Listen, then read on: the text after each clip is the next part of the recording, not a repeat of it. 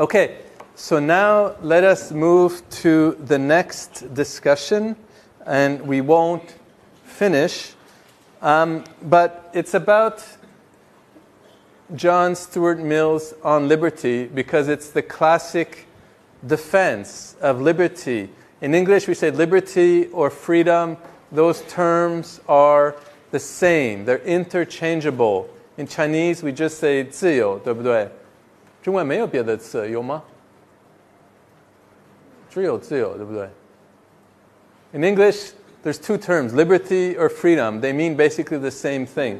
So don't get confused by the terminology.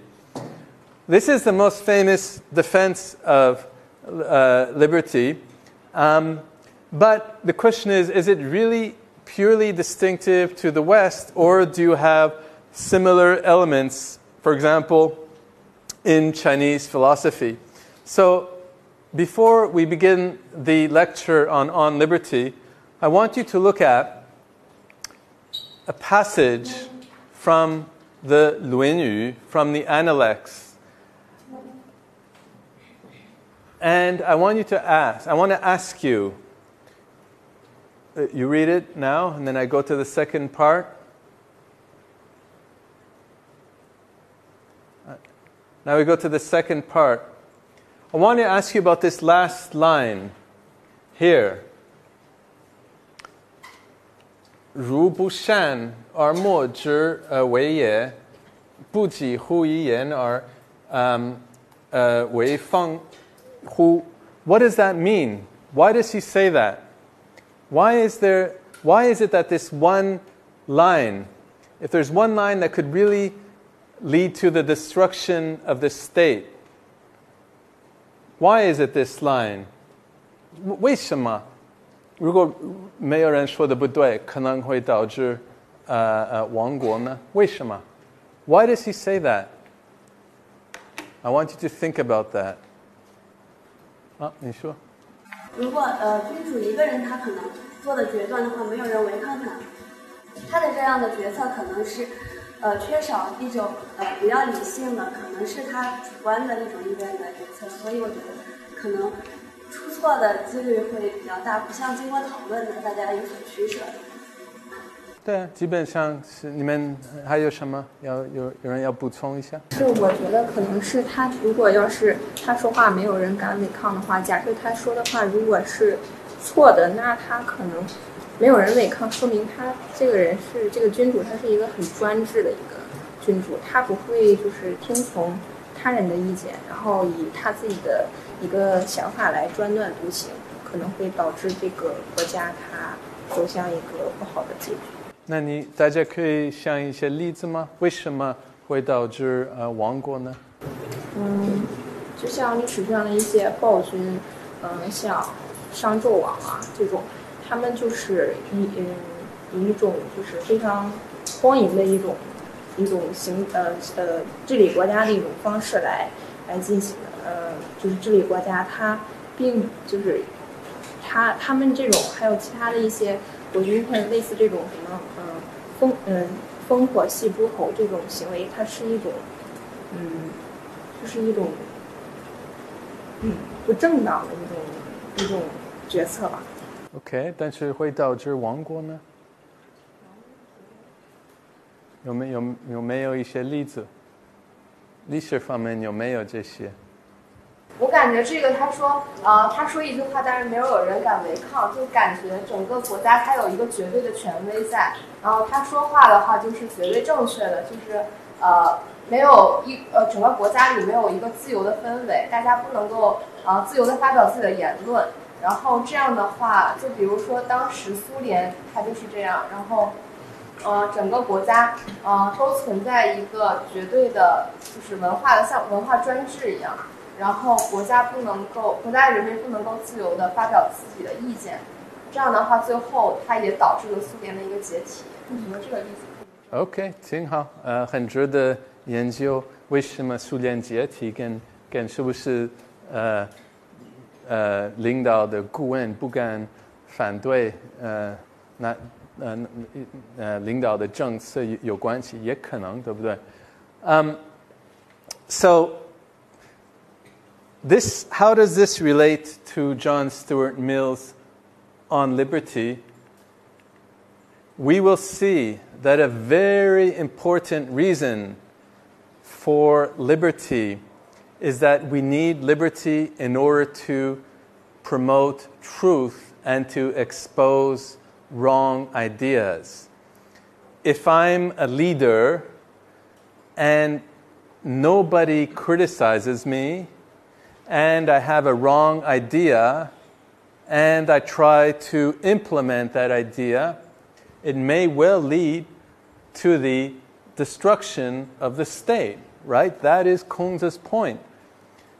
So Kongzhi, he would agree that if any government leader, no government leader is infallible. 没有万无一失的领导，没有万无一失的人，每个人都可能犯错，对不对？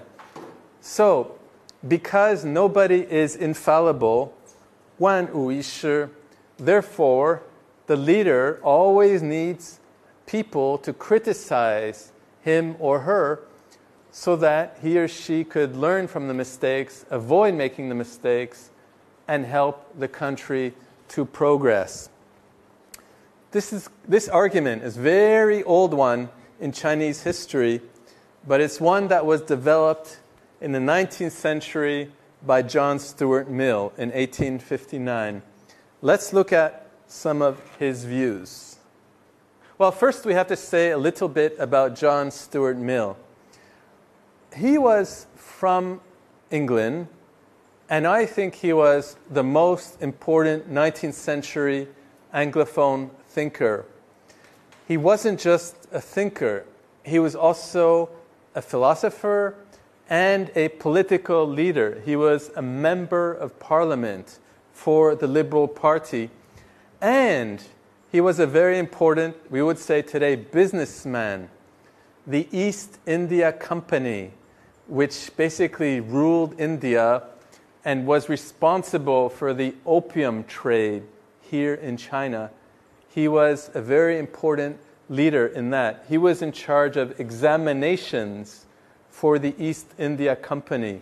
They had 有一种考试的制度 to select top leaders in the East India Company.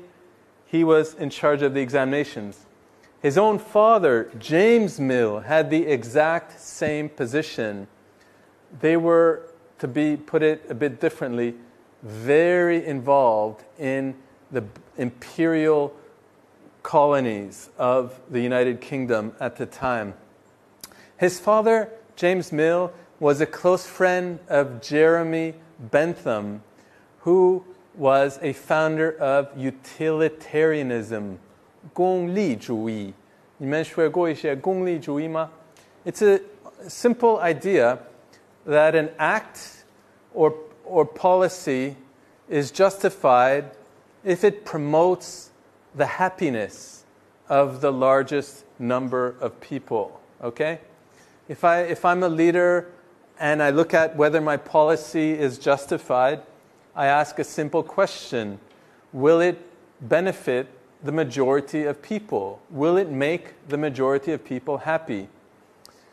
John Stuart Mill's father and his father's friend, Jeremy Bentham, were both utilitarian thinkers, and that strongly influenced John Stuart Mill. John Stuart Mill was a very brilliant child, 神童. He was a child prodigy. When he was 2 or 3 years old, he would read ancient Greek and eventually ancient Latin. By the time he was 10 or 12, he was doing very complex philosophy and engaging in arguments with his father, James Mill, and his father's friend, Jeremy Bentham. 不是一般的神童, absolute, we can say, genius. And later on, he always maintained this extreme intelligence. He wrote 3 books that are still hugely influential today. One is the book that we're going to examine today, On Liberty, 论自由. He also wrote a famous book on utilitarianism, 功利主义, and he wrote a very famous book, Considerations on Representative Government, which is a defense of democracy. He wrote these books. They're still very clear and beautiful to read today. He had people say, many professors today in China and the West, they aim to write a textbook, a 课本, that will sell lots of copies, for a long time, because it's a way, to be frank, also of making money. Nobody other than John Stuart Mill had the almost godlike ability to write textbooks. These 3 books on liberty, on utilitarianism, and democracy are still arguably the best places now to read about those things. If you want to study utilitarianism, liberty, or democracy, you have to read his textbooks, okay?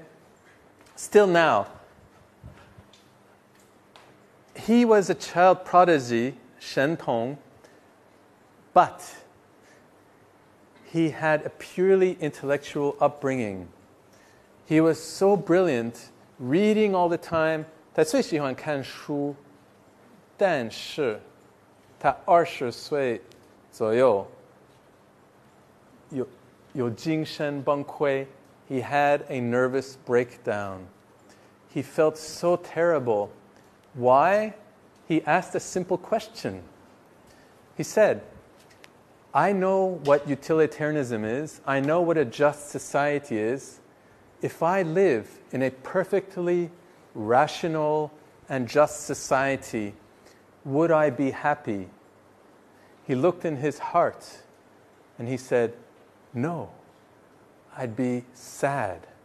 And when he thought of that, it plunged him into a deep depression. How did he get out of that depression? By reading poetry. The poetry of William Wordsworth. Wordsworth, 中文, he's a very famous romantic poet from the 19th century.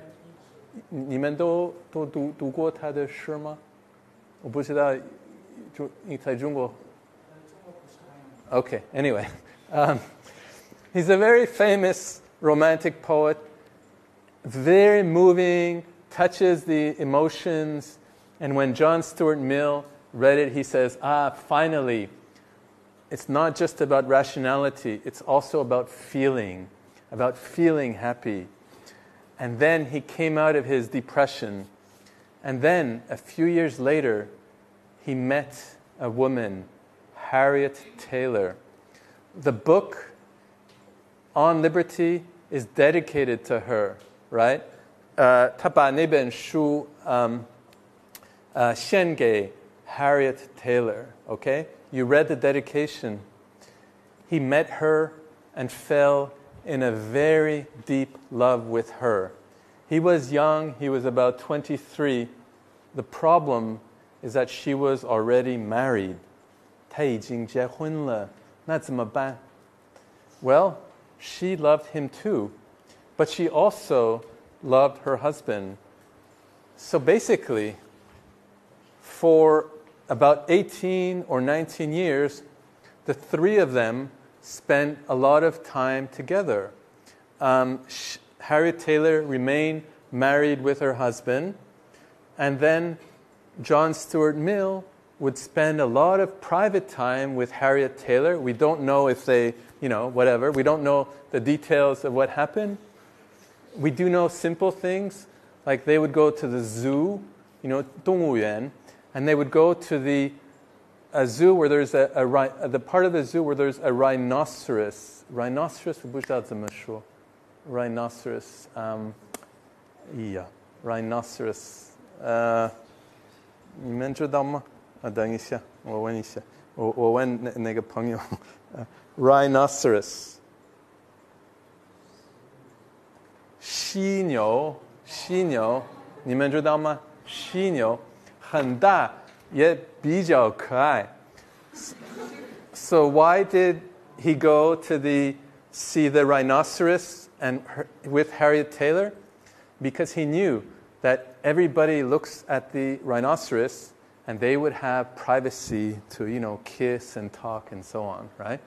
So 大家都关注犀牛，不关注他们, So they lived this kind of life for nearly 20 years, and then her husband died, and then they married. But she died only a few years after they were married. In fact, a year or two before he wrote this book on liberty, and he dedicated this book to her. It's a very moving story, and there's a debate now about to what extent she actually contributed to this book. I mean, maybe she was the really even more brilliant mind behind this book. Because Mill also wrote another book called The Subjection of Women, 他批评大男子主义. He criticized patriarchy, and he was one of the first, I think the second politician in the UK to argue for giving equal voting rights to women, which only happened later, but he argued for it. And that book, too, arguably was very influenced by Harriet Taylor, this woman that he was deeply in love with. I don't think they had children because when they married, I think she was already, not that young, and she died shortly thereafter. But anyway, now, let us look at his idea. In fact, it's a very simple idea, but he was the one who put it in a very systematic way. Remember, political theory 是系统的. He can't. If he just said, the harm principle, and didn't write anything else about it, people would forget about it. He wrote a very systematic defense of this simple idea. The harm principle, 伤害原则. What is the problem here? The problem is, I'm an individual, right? Let's say we have two individuals here. At what point can I interfere with you, and can you not interfere with me? We have boundaries, right? I can't hit you, and you can't hit me, right? I mean, obviously. So the question is, the boundaries between individuals, what principle can we use to determine those boundaries? Now, before John Stuart Mill, there was no principle. It just depended on custom, 习俗. Different people, different cultures, different societies have different ideas. Some people think it's okay for the teacher to hit the student. We don't agree, right? So, it's okay. You don't. And some people thought it's okay. What's the principle? He said we need to use reason, 理性. Only then can we have a principle. And the principle, of course, is this harm principle. Power can only be exercised against a person's will to prevent harm to others. I can say things to you, you can say things to me. The police cannot come and force me not to say that or force you not to say that. But if I harm you, 如果我伤害你, then the police could come and stop me from doing that. That's the basic idea. It's a simple idea. We can do what we want so long as we don't harm other people. Okay? 我不伤害别人就可以. And harm, in his view, is something physical. It's really physical harm. It hurts the body. If you say things that harm me, 我不喜欢你讲课，我觉得没意思. Okay, fine. you can't use the police. I can't use the police to stop you from saying that, according to him. But if you come and attack me, punch me, and you say, I don't like your course, then the police can come and stop you from doing that. That's a simple idea, but it's a very powerful idea, right? And he gave some very powerful reasons for that idea. Individuals are free to do what they want, so long as their actions, but this is very interesting too, or inactions do not harm other people. 无为有时候也可以伤害别人，对不对? For example, if I have a child and I do not give any food to that child, it's an inaction, but I'm harming the child physically, right?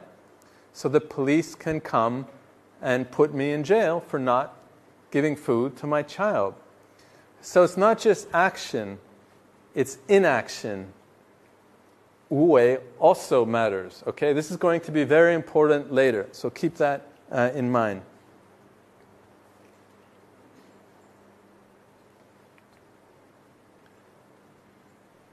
An individual's own good, either physical or moral, is not sufficient warrant for interference.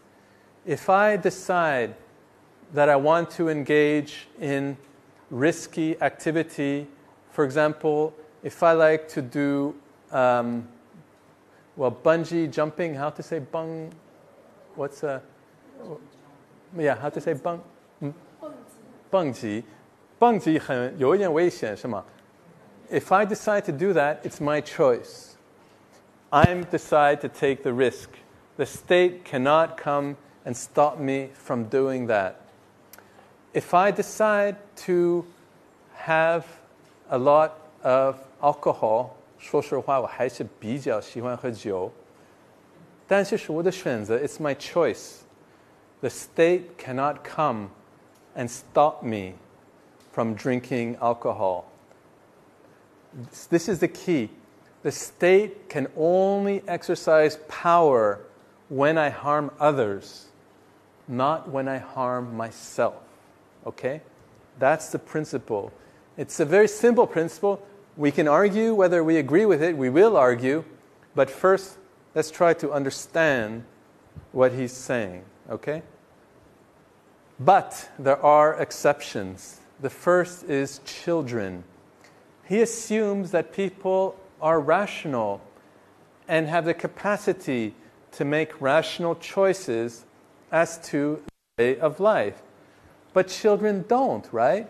A 5-year-old cannot in a rational manner often assess what is a risky behavior.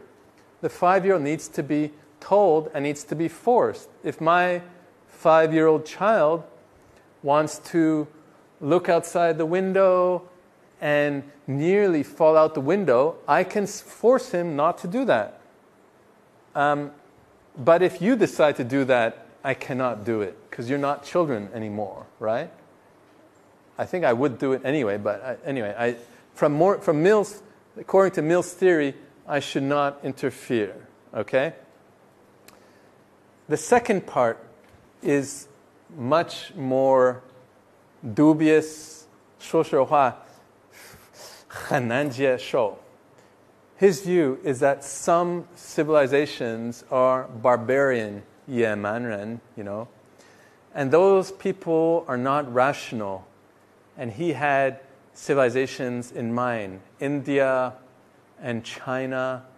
Those colonies, he thought, people in those colonies were not rational, and therefore the harm principle does not apply to them because they're like children. This is the ugliest part of his theory. Obviously, for us, we'll argue about it, and I assume criticize it. But his basic idea is that some people, whether children or what he called barbarians, those people cannot use rational mind in a good way, and therefore we meaning the government, can use power against them, even if they're not happy about it, even if they're not harming anybody else. This is his theory. The children part is much less controversial. Obviously, we think children are not that rational often, and we can exercise power against them, right? But this part obviously is, from a contemporary viewpoint, very ugly. And remember, who else was writing around the same time? 160年左右，还有谁是很伟大的哲学家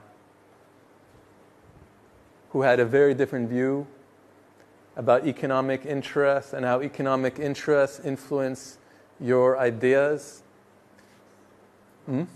Marx. Exactly. Marx would have looked at this and he says, oof, John Stuart Mill works for the East Asia Company, exploiting those colonies, making money, and then justifying it, saying that they're barbarians. Marx, in this sense, had a much more clear idea, I think, in this way. Okay? Anyway, we can talk about it. Why exactly?